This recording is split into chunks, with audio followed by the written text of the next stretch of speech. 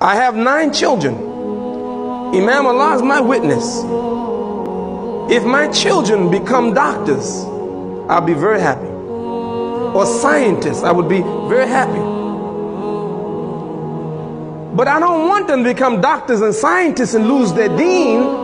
I'd rather them to sweep the streets of New York City and die as a Muslim than to become doctor and then die as a disbeliever.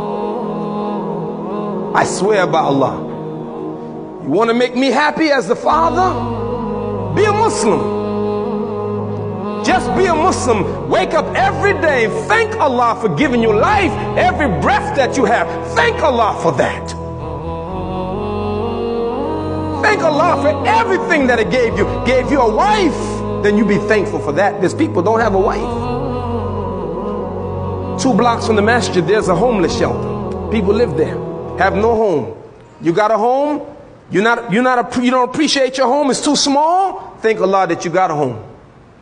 I've seen people in very bad condition. So be a thankful servant that whatever Allah gives you. But wallahi, I swear by Allah, if I had nothing, had no money, and homeless in a homeless shelter, or living in the street, or living in a park, I have everything because I'm Muslim. And if I can die Muslim, then I'm a happy man. And even though I may have nothing in this life, it doesn't matter. It doesn't matter as long as I have Islam. And if I have everything in this world and have no Islam, I have nothing. You have to think like that. If you don't, you're foolish.